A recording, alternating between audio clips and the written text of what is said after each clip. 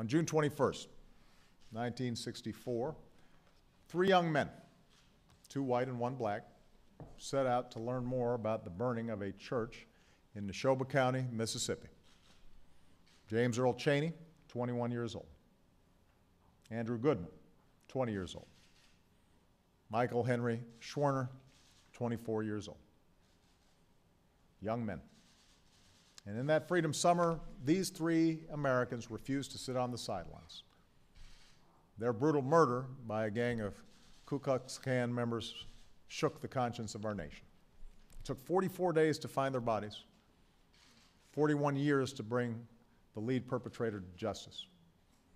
And while they're often remembered for how they died, we honor them today for how they lived, with the idealism and the courage of youth. James, Andrew, and Michael could not have known the impact they would have on the civil rights movement or on future generations.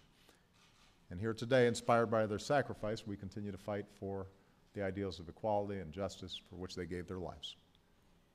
Today, we are honored to be joined by James's daughter, Angela, Andrew's brother, David, and Michael's wife, Rita.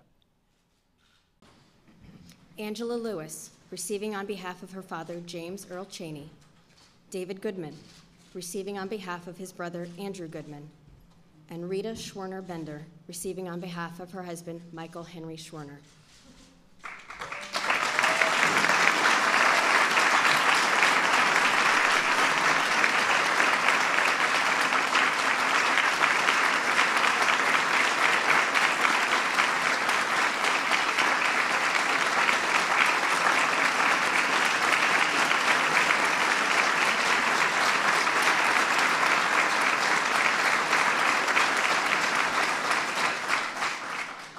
In 1964, three young men sought to right one of the many wrongs of the Jim Crow era by joining hundreds of others to register black voters in Mississippi during Freedom Summer. Their work was fraught with danger, yet their commitment to justice was so strong that they were willing to risk their lives for it.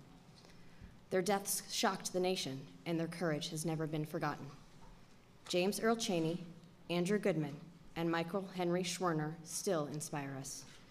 Their ideals have been written into the moral fabric of our nation, from the landmark civil rights legislation enacted days after their deaths to our continued pursuit of a more perfect union.